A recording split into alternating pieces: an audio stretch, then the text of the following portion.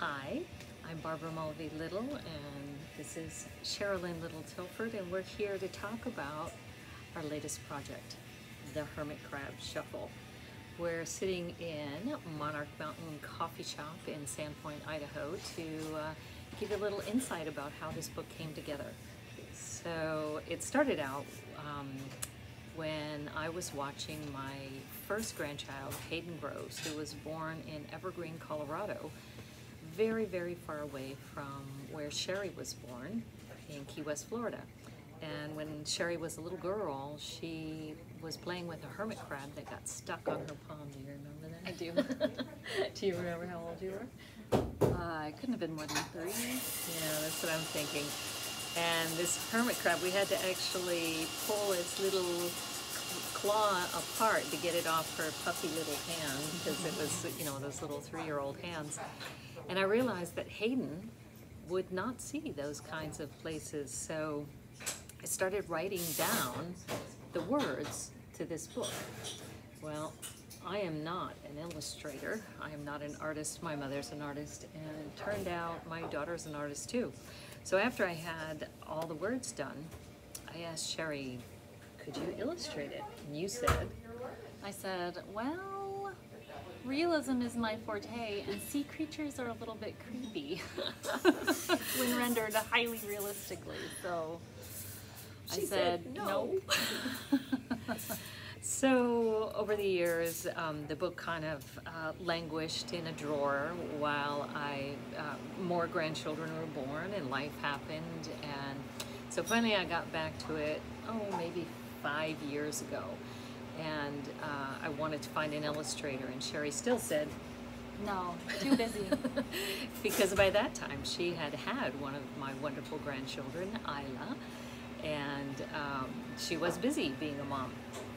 And so I found an illustrator, and I spent 2 years working with this gal, and she was very sweet and actually a pretty good, she was not an illustrator so much, what was it? Graphic designer? Graphic designer. She was a graphic designer, and I had seen some of her work, and it was beautiful.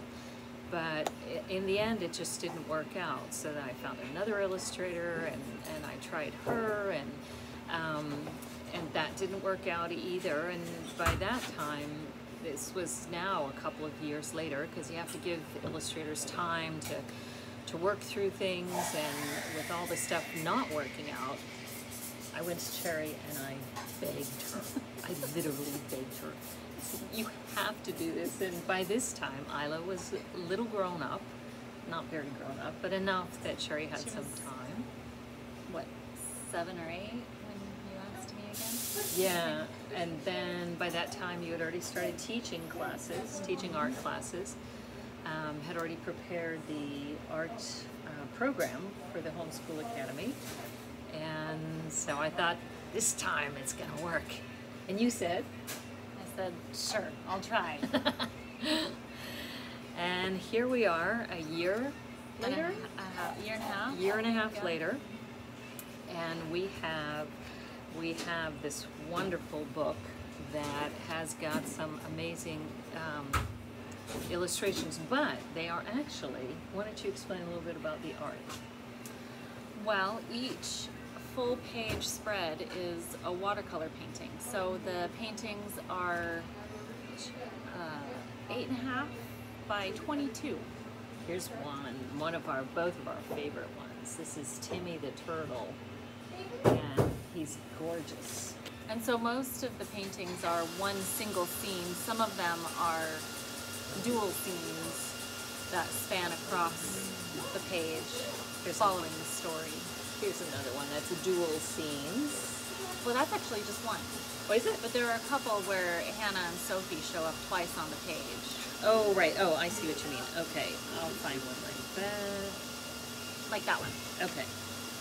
So here are 2 different things happening. On this page, we have Hannah meeting Louie the lobster, and on this page, she's trying on Louie's shell. It didn't work out quite well for her. But despite the fact that the characters show up twice, it's one continuous scene anyway. Isn't she cute? Hermit crabs are kind of hard to look cute. They are, but you somehow managed to do it. And one Shrimp of the things, too. Shrimp are, yeah, shrimp are pretty ugly. Yeah.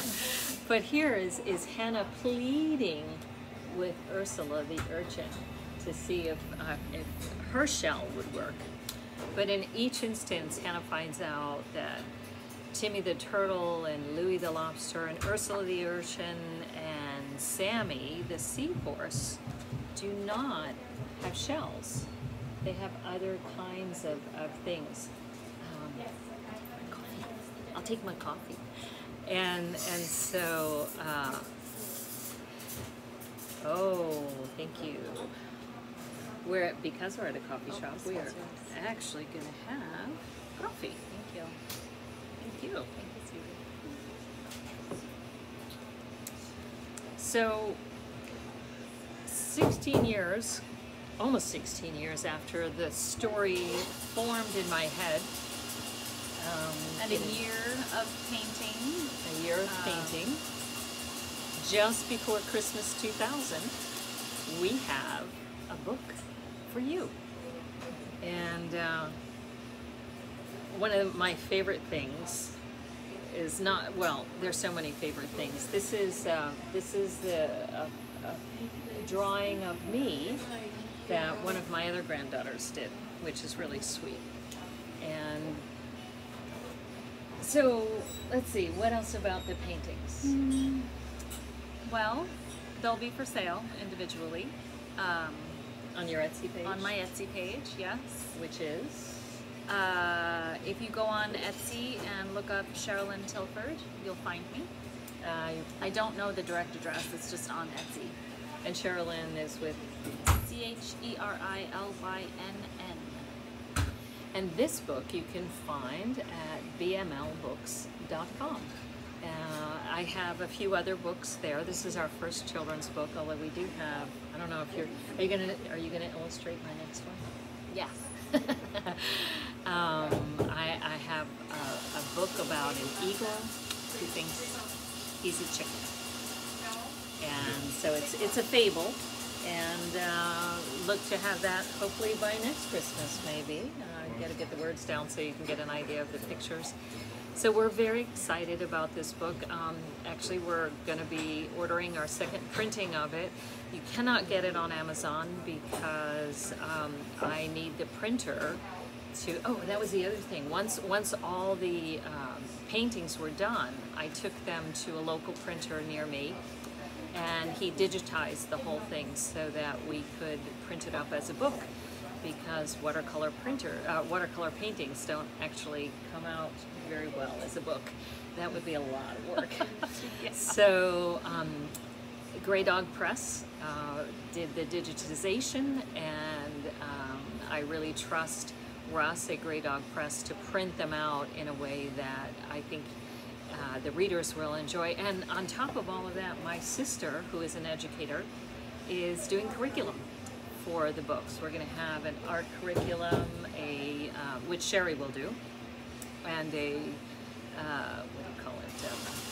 language arts curriculum, and a science curriculum, because in the back of the book there are fun facts for parents and teachers about all the different characters in the book, so that it's not just a book that's fun to read, which it is. It's got some rhyming verse that is really wonderful, and the educators who've responded to it, who have reviewed it so far, are very excited about it because it has so many opportunities to teach. And we hope to have some coloring pages that you'll be able to buy off of Etsy or bmlbooks.com, and so we look forward to doing lots more together. It's been, so one more question for you. Now, not everybody can grow their own Illustrator. It takes a lot of time, quite a few decades actually.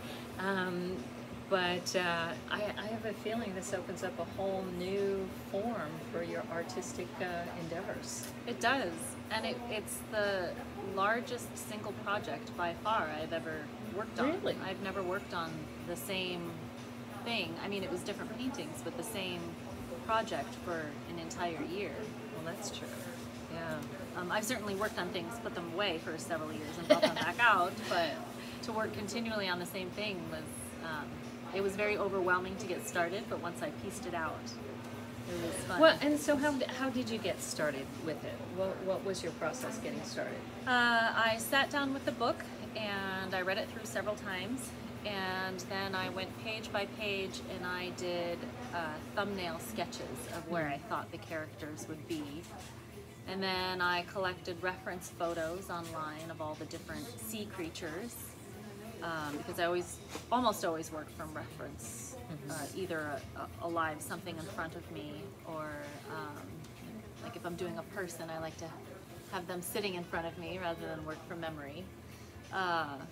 So I had a large collection of reference photos that I used not to copy, but to inform Be accurate. Yes, exactly what the creatures looked like.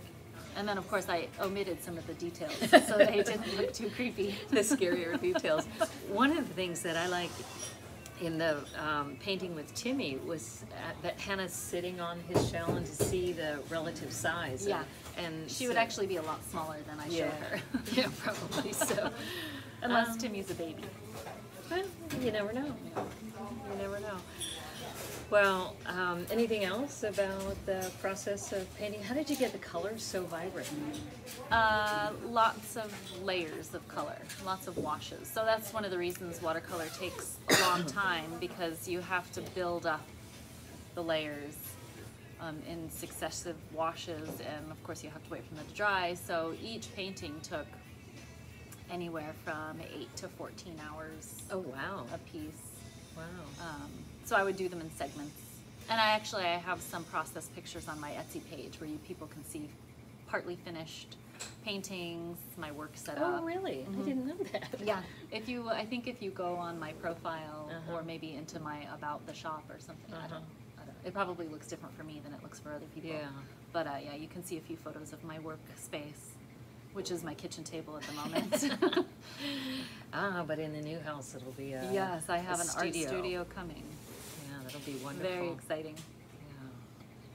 Well, as you can tell, it is Christmas time. We have Christmas lights starting to shine as the sun sets here in Sandpoint, Idaho. And we hope you take a look at the book and enjoy it, and hope to talk to you soon. Mm-hmm. Take Thanks. care. Bye-bye.